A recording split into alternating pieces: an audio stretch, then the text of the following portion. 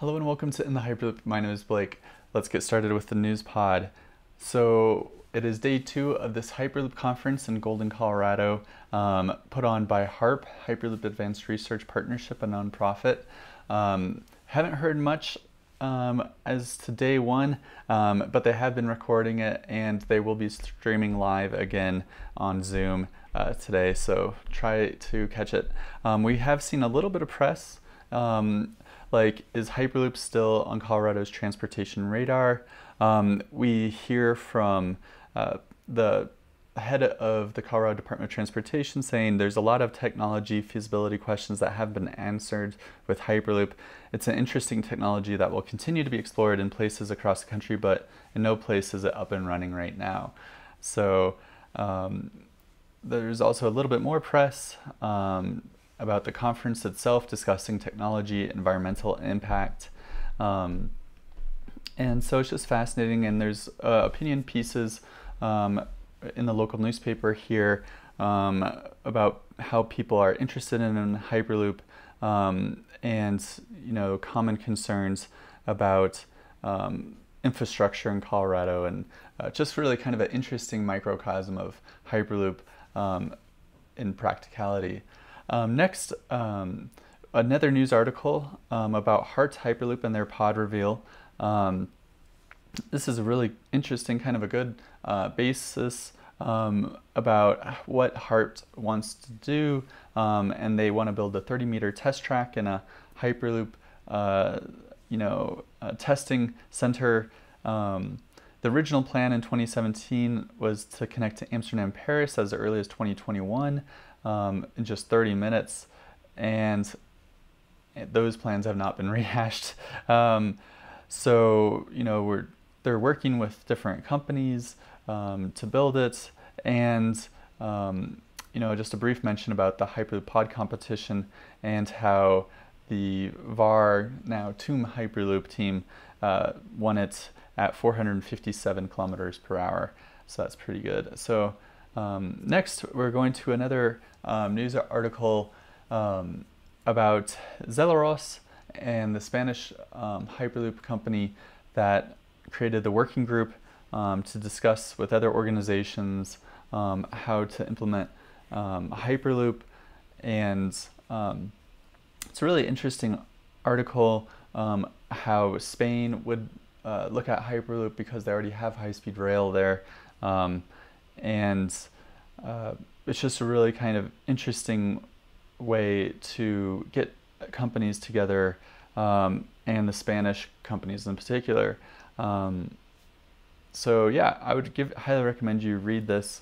It's a great article, and we'll put a link in the description. And as always, we're going back to Instagram to look at the latest news from SpaceX pod competition teams. Delft Hyperloop has released a lot of good stories that I'd highly recommend you check out. All the competition members are tough. Do you have any software engineers? And it's totally autonomous, their vehicle. So they're combining technologies from last year. Yes, they have industrial design engineering teams and business, and yes, they've used VR. Why are you using pneumatic? This is so you can manage more energy storage and lighter weight. How much is the whole project costing? Well, they are trying to use as much as in-kind donations as possible. They always want volunteers and people to help out. Getting into the tube is the most important thing, and yes, they survived the earthquake and they're still alert. And low pressure environment is for higher speeds. And they plugged their hyperloopconnected.org website that has all those fascinating articles. Yes, you can, any kind of level of education at Delft University. And what's the motor that's used? Small brushless DC motors, optimal performance. And it looks like they're already starting to recruit for next year's team probably. And Asja is doing well over there. can you please tell how mechanical engineers contribute? Well, they contribute in suspension, braking, and propulsion departments. This is a good... So they don't really give away how fast they think that they can go in the pod or in the tube, but the top speed will decrease approximately 60 kilometers an hour without the vacuum. They now have a nice working spot at Eric's in Los Angeles, and only 13 more days, and 7 more days until testing week. So yeah, good job Delft Hyperloop for making those Instagram stories. We really like them. In the meantime, Swissloop is still in Switzerland testing their pod, and this is a cool video. And this pod reached 117 kilometers per hour in 50-meter test track. And the camera fell over because it was going so fast. So let's watch it one more time.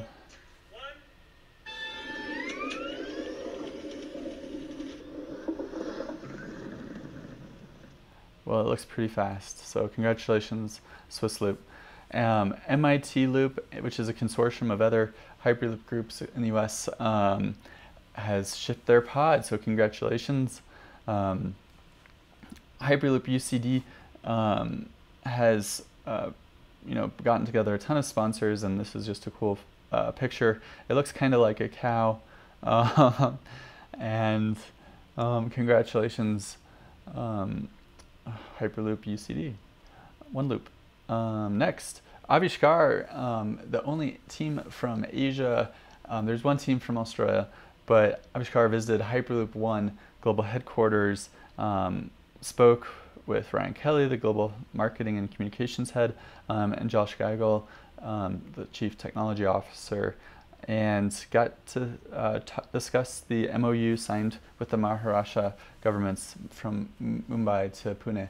So that's cool. Congratulations and good job, Avishkar, for setting up the time and going out to check out the headquarters.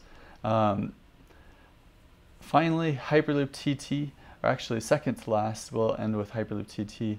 Oh, no, we will end with HyperloopTT. Released this really fun, personable video of kids asking, where would they be? Hyperloop train from my house to Hawaii. Maybe Singapore, maybe China, maybe Russia. Actually everywhere. I would build it all the way from Australia, all the way to Los Angeles, and it would go across water like on a bridge, and it would take only 3 hours to get there. Space. Just fly up there. And go to Mars. Chill there. Since our school is basically in our community, I would rather take the Hyperloop, because it would only take like 1 second. We love the Hyperloop. I like it more than him. Nice, HyperloopTT. So on that, we're going to end it and stay in the loop.